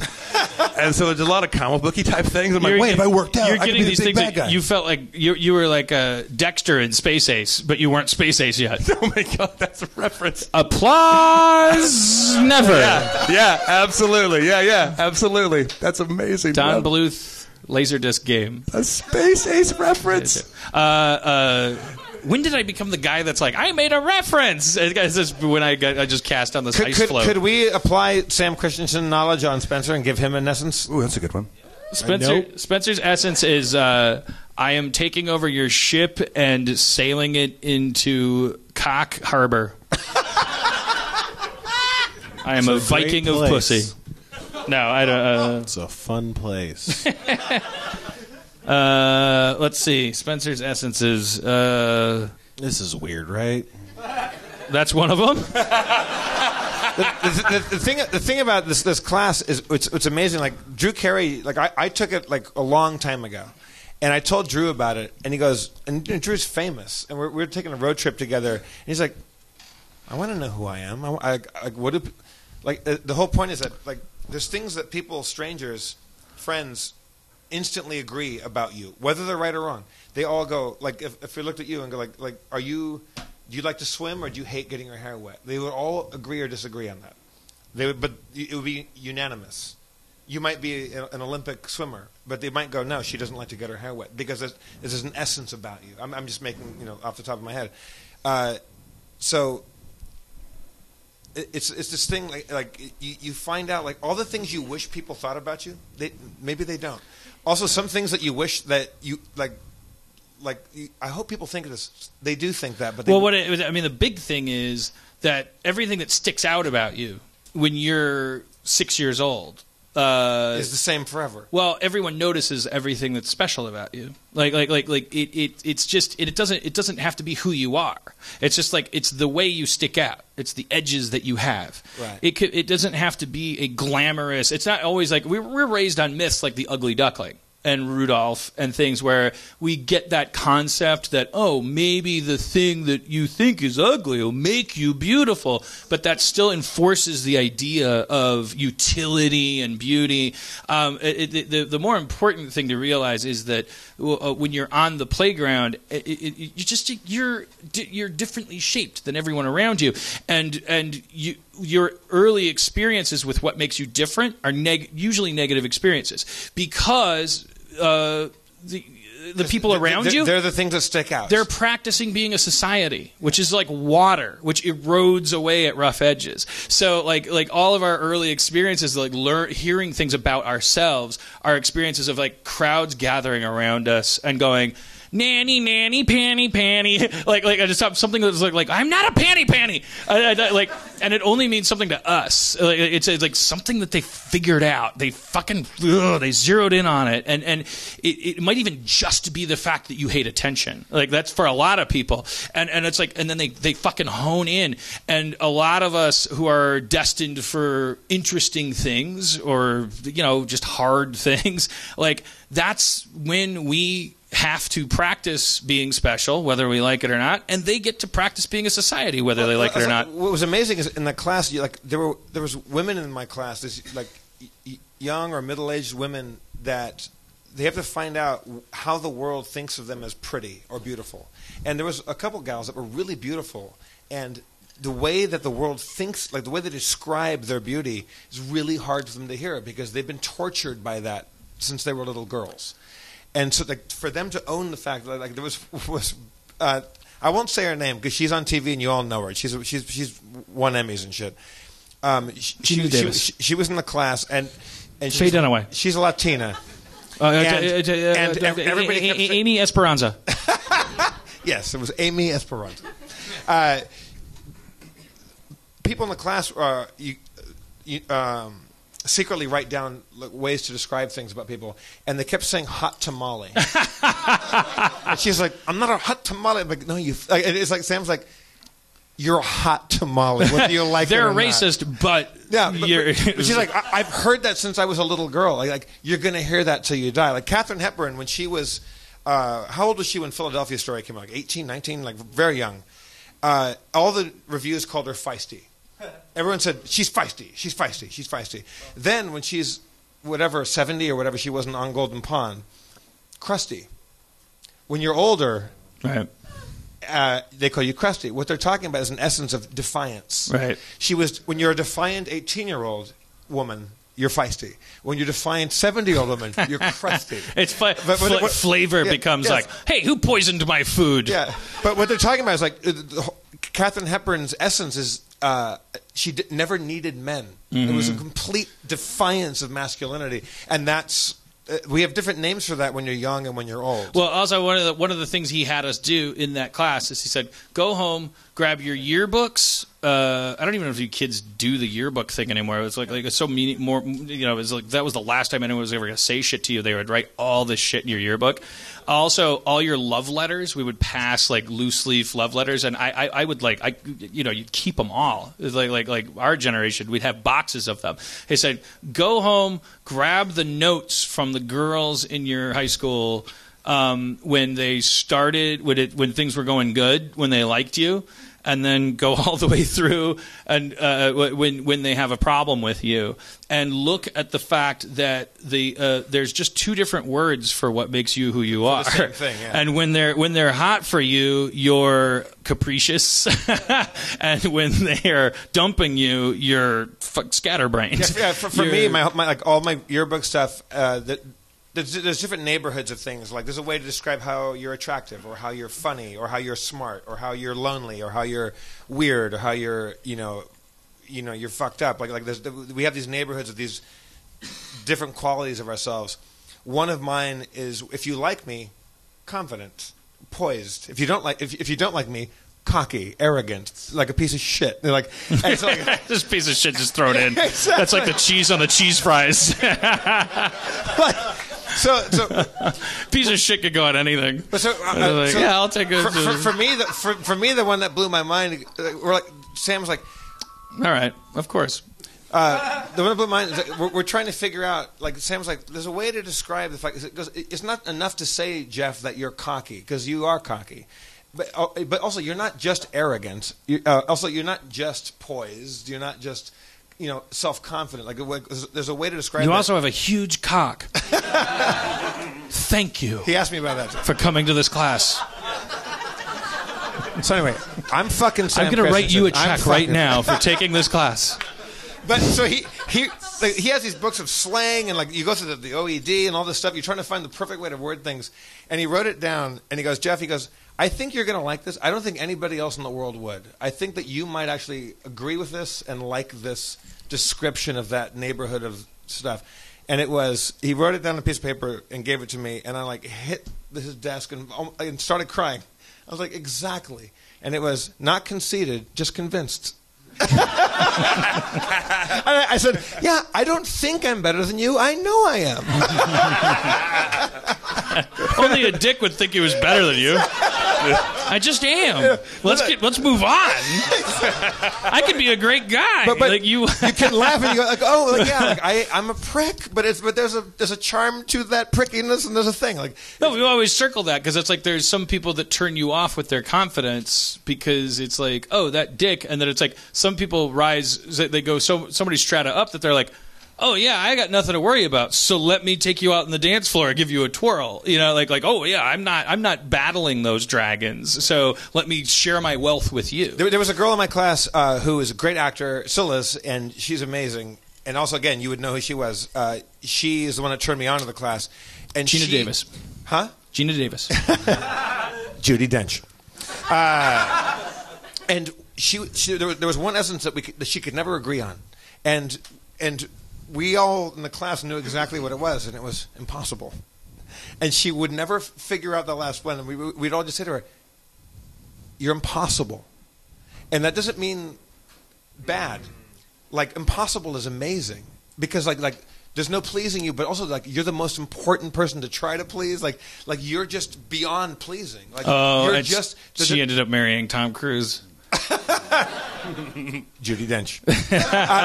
But there was a girl in our class, and she stormed out, and she goes, "Hard to handle." She was German. She's hard to handle. Fuck this class. And walked out. We're like, I'm not C-3PO. Also, Rob, you have a good one that I love. It's Little Green Man. Yeah. Oh, Little Green Man. I love that one. Yeah. Little Green Man. Because you are from outer space in an awesome way. And that's the C-3PO essence too. Like, I that's guess. The thing. Yeah, it's not Boba Fett. Dan, one of your essences that I love is unspeakable sadness. Right? It's unspeakable. All right. Well, that was That's why I text you. try to help you through that sadness without speaking. No, it's uncomfortable, so I text you. And even though you don't text back, I hear you. It's okay. It's okay. One of the cards from that class that somebody wrote that led to that being one of my essences, which is what you get from this class, was and this really, really like it triggered me. Like it's weird when you hear the shit that's like, what the fuck? Like in the class you do monologue. Like Sam goes, tell us about an animal that changed your life. Oh boy! And you'll talk for 3 minutes, and the other students scribble. He gives the students an exercise. It goes, I want you to compare Dan to a weather phenomenon on your card. He just like gives you specific instructions to get you out of your head. But and sometimes he goes like free anything like no category. Dan, talk about a celebrity you hate or whatever. So I talked for a while, and then I got my cards, and one of them just said, Talk, wounded. Whoa!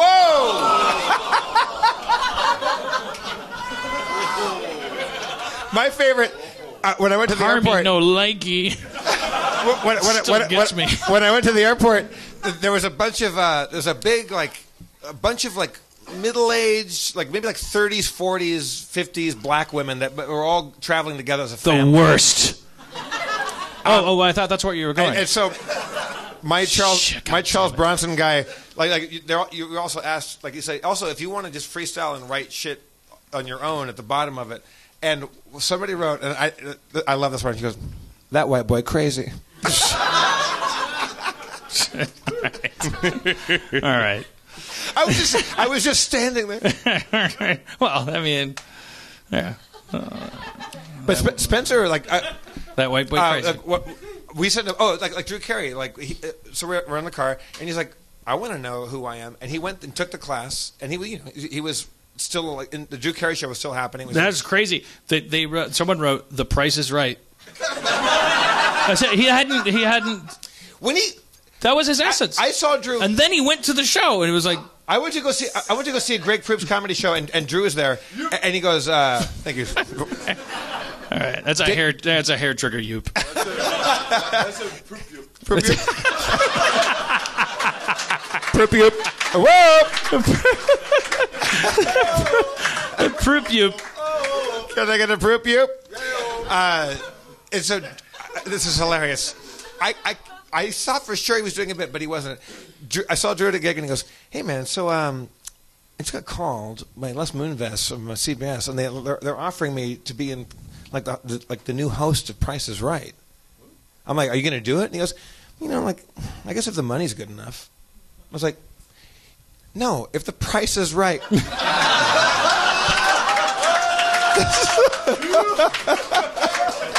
It's like, if the money's good enough. If they meet my quote, I'm like, come on forward. That was your one chance. That was your one chance. If the money's good enough.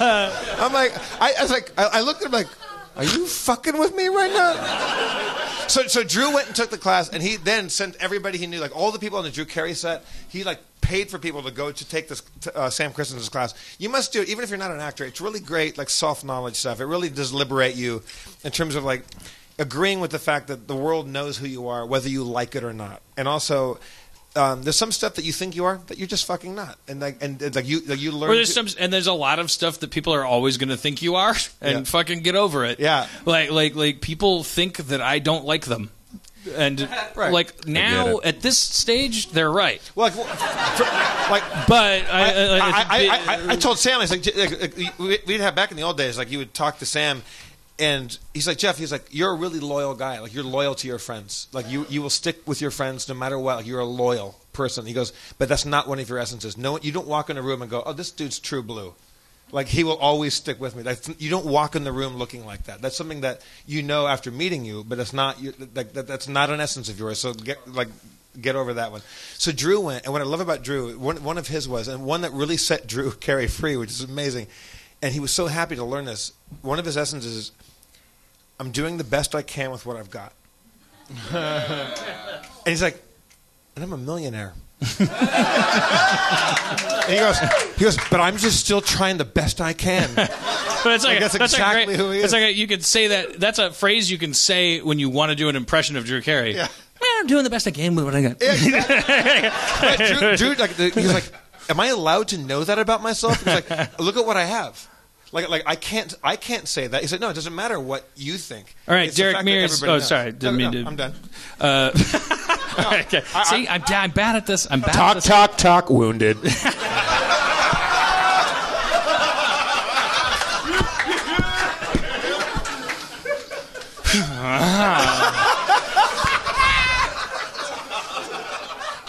So, Derek, you're a muscle man. Are you going to hit me like my dad? I just like that's like a weird. When you're physically fit, like all I've ever known is I look in the mirror and I go, all right, that's a sea otter that's a baby. Like, and that's how I came out of the womb, and I've never done any exercise, and I'm like, still look like a baby. And then, like, if I start to look like a fat baby, then I'm like, oh man, I gotta figure something out. And then I'm like, okay, I look like a baby again. But then other people are like, and then they like look like G.I. Joe. Don't.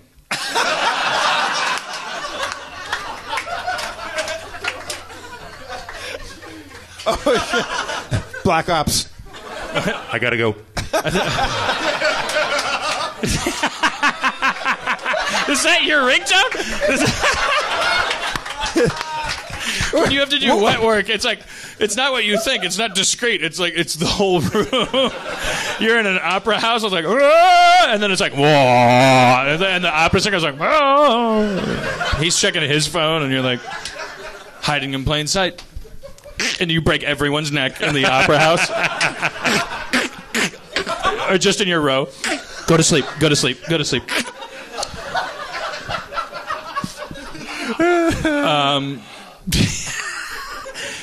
This is like when you're fit, when you're made of muscle, when you look good, when you're a hot piece of action.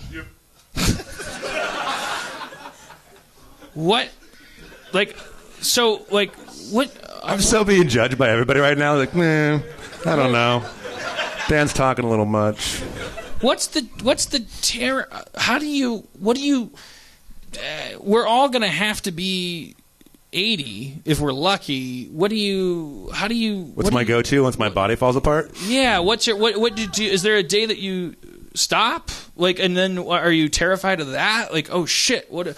Like, now if I fucking skip Monday.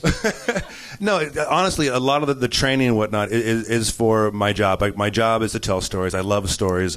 And I told my mom when I was younger, I don't need to be rich or famous. I want to play with my friends and just make a living.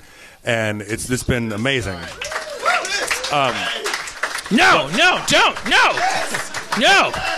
But it's just thing, like, when you get up to discipline for writing and whatnot, like you work on writing, I work on I know what sells, but also my backup plan, I also have a brain, so I create things and okay.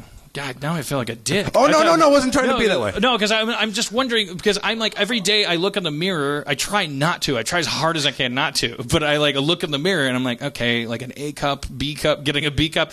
Like I make these like judgments. Like we all look at our bodies and we go like, fuck. And like and then there's these people who like fucking like, what do you mean these people? I mean you. Like you have a regimen. Schrab's one of them too. Like what you guys like fucking like you're in the zone. Like you're healthy. And so then you look in the mirror and then like I'm just wondering like do you like isn't there like a dust bowl behind you? How does the human body work? I don't know. How does that work? Like, do you have to be, when you go to the gym, are there 70-year-old dudes that are like, just like, sometimes, like keeping it up? A lot of is it that whole use it or lose it mentality, but also after you get past a certain age, your growth hormone stops producing as much as it used to, and so your body starts to die basically, where it starts to not being as spry and agile as it used to be. But if you just keep that, I always call that spoonful of sugar, where it's like, oh man, if I do this, I'll feel good, and I can do what else I want to do during the day, and also it helps me with my job to sell what my product is being that big bad guy. I meet people left and right going, oh my god, I saw you in this or that, and you're a murderer, and you scared the crap out of me. When I meet you in person, you're a human being. I'm like, yeah, we all have skills. And my life philosophy is like, we all have skills in different areas. No one's better than anybody else. Do what you love and try to move forward. What age does your body die? What age is it? We need to know. It's usually like like from 44 things start to decline. Okay, so I'm 43. So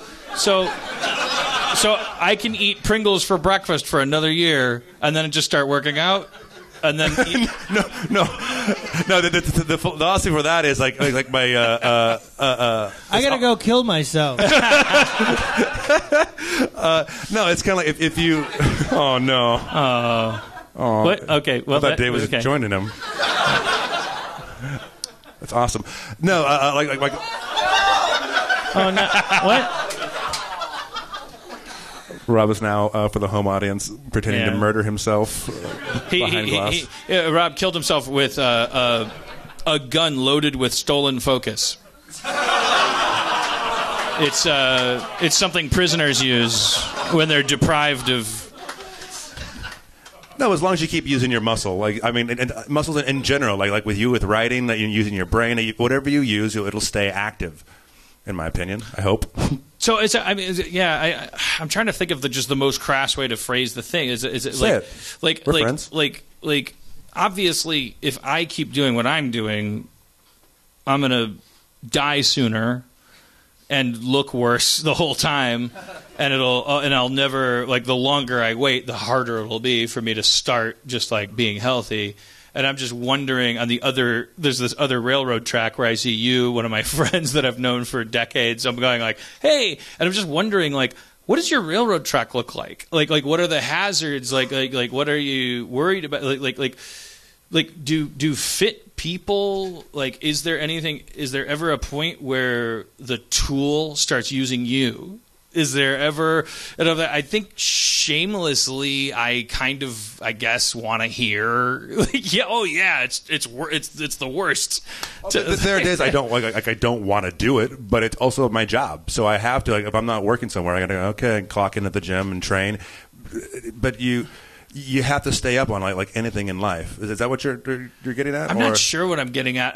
Part of it is like this like Midwestern thing of like the principal was always a former wrestling coach, and then he'd have this like big giant gut. Oh, I see. And then what the you're kids would whisper to each other and go, "Dude, that was all muscle, and muscle turns to fat if you stop using it." So you're saying like how people identify with things. So if they identify, that's who I am. I'm the guy who's big. No. I'm talking physiologically. I'm talking about like what is I'm actually talking purely physiologically, not like what we should, where our value system should be. I'm talking about actually like how does that shit work? Like if you're fucking like, if you look awesome and are like doing like putting all that work into it, is there a fucking like is there an anxiety to that sets in where it's like, oh shit, like now I look so awesome that like now I'll look like Dan Harmon if I stop tomorrow. I don't know what I'm trying to add. If you're really muscle bound, you have to be careful. Like at some point, like that muscle can turn to fat, or can turn to that big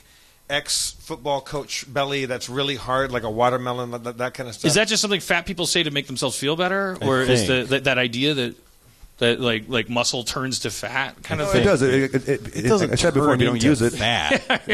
But you'll definitely lose it. Spencer, do you exercise at all? No, not a bit. Nothing. No, of course not. But you seem like since I've known you, which is now what, 3-4 years? How long? 3-4 years. Like you maintain a certain like steady physique. Like you don't like fluctuate. I gain weight. Yes, you can have it. I fluctuate. I think for me, like if I ate what I wanted to, like my favorite thing in the world is like a 4 a.m. burrito. It's the greatest thing in the world. Like just eat a bunch of bullshit like after you drank all night long. But and he's go home vegetarian. He means no. Go to Benito's Tacos and eat just a shit ass burrito. And until I turned 30, I could never gain a pound. Then one day I looked, I was like, oh fuck, I got a big ass belly. I look like Senor Cart Gauge from Homestar Runner. I look good. Tall and skinny with a giant belly. I'm like, this is fucking like I have to curb that shit. Here's your secret. I mean, but you won't do this because you're not vain like I am. Buy suits that you love, and if you can't fit in them, stop it. Stop doing what you're doing. Get back in the suits. Don't let them out like fucking Right. I buy suits that I fit into, and if I can't fit in them, then exercise and diet, get it back on That's track. visualizing your goals and where you want to be. Precisely, It makes it concrete and more attainable that way. Yeah. Also, as you get older, I got to say it sounds dumb. Yoga. Oh, absolutely. Because you need flexibility and agility in your joints and stuff like that. Like when you do that stuff, you can spring up and down staircases like a gazelle. But otherwise, your joints are creaking like an old. It's like a ratchet strap. If your whole life you're walking, not even working out and just doing normal activity, everything is cranked and cranked every time you engage that muscle. And if you don't undo that, you start getting that old person hunch and whatnot. It's not good for the body. It hurts. Damn it. Hey, what? Oh man! But this is opening my eyes to something. What's with yoga pants? Because like that seems like a recent thing, and it's like I question it. No, I know. I think I support yoga pants in every possible. When did that come about? That seems to be because I keep hearing conflicting reports. I think Lululemon came along and made everybody wear yoga pants. Yeah. I guess I asked my girlfriend. That's what it is. It's like money flooded into an area of fashion / exercise. So this new form of pants was developed. Because I'm like, wait a minute, what? There's pants that yoga pants. They stretch. They look like stockings. Like they also make your ass look good, right? Yeah. But they're also comfortable. Yeah. So previously there was a dichotomy of things that made you look good versus things that were comfortable. But this is a thing that's comfortable that makes your like ass a perfect look really storm. Why didn't they? What technology did they? What did they find out in space that led them to Houston? We found a stitch that I don't know. Have you tried stretch jeans yet for men? No, I'm not making a joke. I swear to God. I shot this thing in Europe, and I tried these pants on. I went, oh my God, wait, these are stretch. They're like yoga pants, but I'm wearing some right jeggings? Now. No, these stretch. They're new Levi's, but they're super that's why you were flexible. Able to. That's why I'm not killing my balls trying to kick the ceiling. I was like, because those look like regular jeans. They're not. They're flex. Look, they're like 4-way flex. All right. Well, super comfy. Well, I don't know what else we could possibly cover. Let's do a Q&A. Who's got a question for either a lifelong cinematic stuntman / monster / goon actor in the background / thespian? A goon actor? Yeah, I'm with you, Jeff. Well, what? Okay, all right. Dave Klein has a question. Yep. I believe in the guy goon prince theory of masculine identity, and when you said goon, I think that everyone has a guy who's like kind of a tough guy, a goon who's kind of a fuck up like weirdo, and a prince who's like a piece of royalty, and you got all those pieces in you. He said you got a little bit of goon. What's your guy part, and what's your prince part? All right. My guy part, the macho side of background and not professionally but fighting, like MMA and whatnot, and training martial arts for a long time. My prince part is I try to be that philosophy to be good to everybody, and also whatever people are. I go and do like horror cons and do autograph signings for different fans here and there. And what I love to do, it bumps me out on the social media. I'll see so often people aren't happy with how they look or how they feel about themselves, and I try to empower people, going like, man, like I was a different kid, man. I had no hair. I was people thought I either had cancer or I was a skinhead. Growing up when it wasn't cool to be bald and white. People, oh, that guy's totally white power. Like, no, I swear to God, I'm not. But growing up being different and kind of being like a monster outcast. It's coming back, though. It's coming back. Yeah. Well, just randomly. Oh, yeah, we haven't talked about that yet. But but coming back, I mean, being an adult now, and I've got the point I was trying to make. The point was just trying to empower people to go, whatever it is that makes you different, step on that gas pedal. Like, no one is like you, and love yourself for who you are. And so I love meeting some of these other guys who are they see some of my roles as being like super tough. Oh man, I can't wait! I've been so much fun. I love to go to bar fights and smash people in the face. I'm like, man, right now you're wearing a mask of insecurity because you're trying to be macho. There's no reason for that. We're all human beings. Like, express how you feel and move on.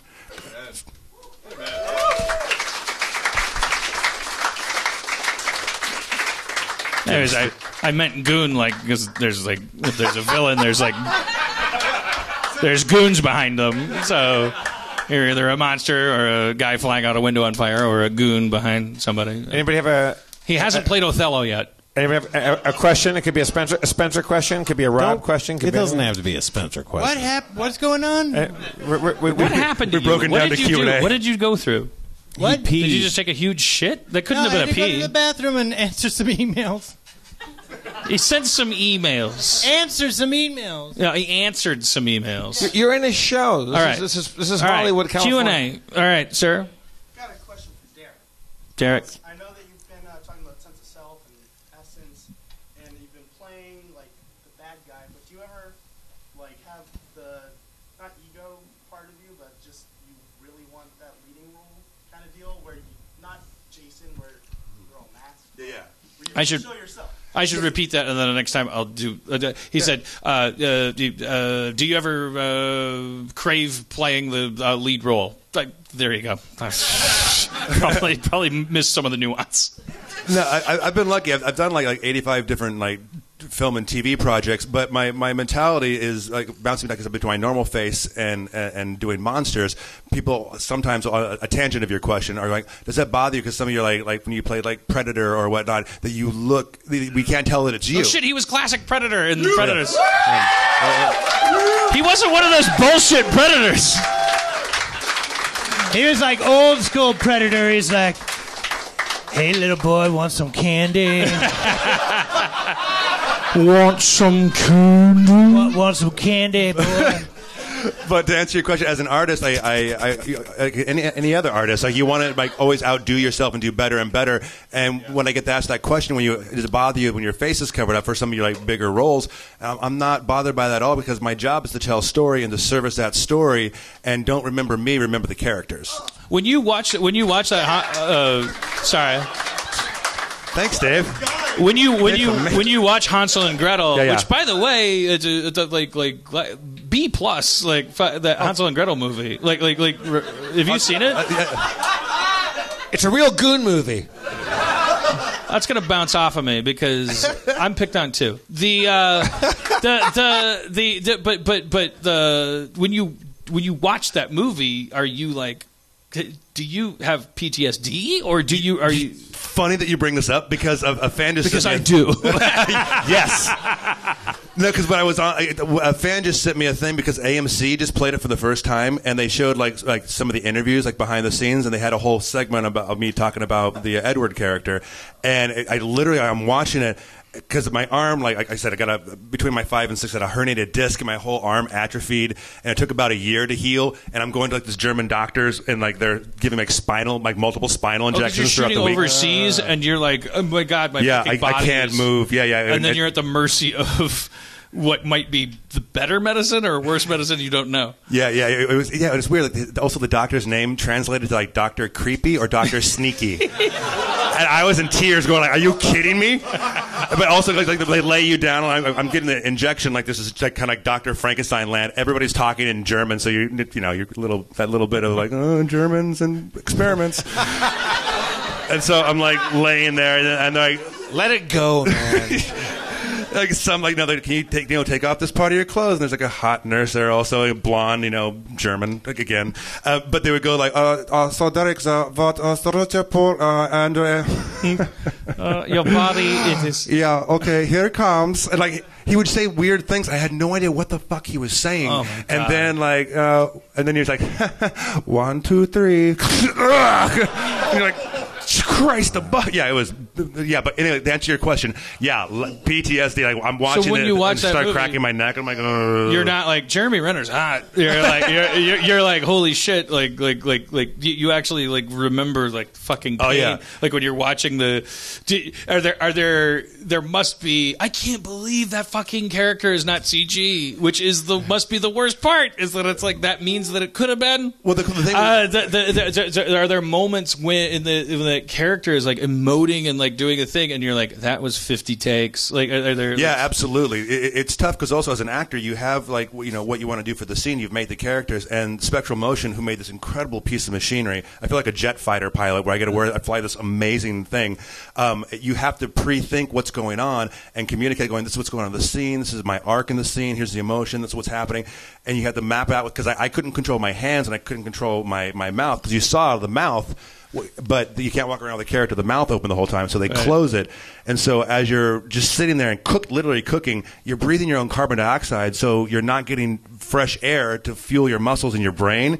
And there are times where I'm just like half conscious. Yeah. Like I would like just like lay on the ground and like Renner would come over like, hey man, do you need some water or something? And I'm like, no, it's cool.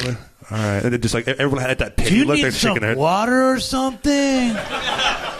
Hey man, it's me, Jeremy Renner. You need some water? Oh God! Oh man, I hate this dick. Let's get some water over here. Man, it's such this a goom, man, he's all goomed. I hate it when Jeremy Renner does his water, weird man. Barrio accent. Oh man. Get this man some water because he's all melting. He's breathing his own carbon dioxide. It's because Jeremy Renner auditioned for that part and got the part of Hansel and was offended. Breathing his like, own. what? I can't operate the whole thing? Looking through your own mouth. Breathing your own carbon dioxide. Oh, it's me, Jeremy Renner. Do you need some water, man? Breathing on your own carbon dioxide, looking through your own mouth with your disc herniating. All the herniating disc is hurting. Can we do a quick commercial for Jeremy Renner's new Mexican restaurant?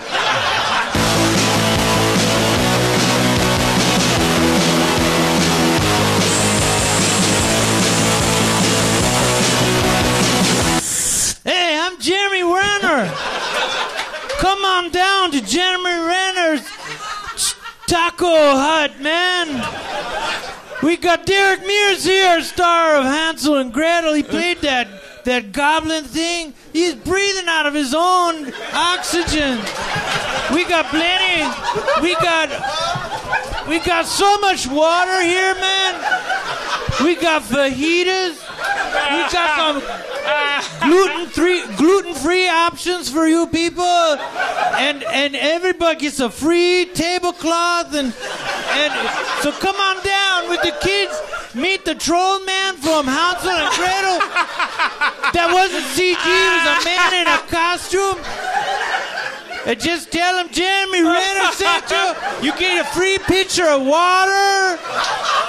And you can breathe. Look through your own mouth. That's Harmontown, everybody. That's the worst restaurant. Cheers for Rob Schrab. Spencer Crittenden. I'm Jeff Davis. Terrible restaurant. Again, let's hear for Jordy White making all of our music. Derek Mears, everybody. And your mayor, Dan Harmon. Thank you so much. Drive fast, take chances.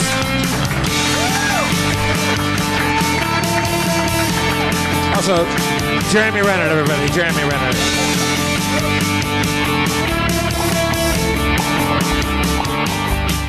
Did you get any of that? It's a good show. Feral Audio.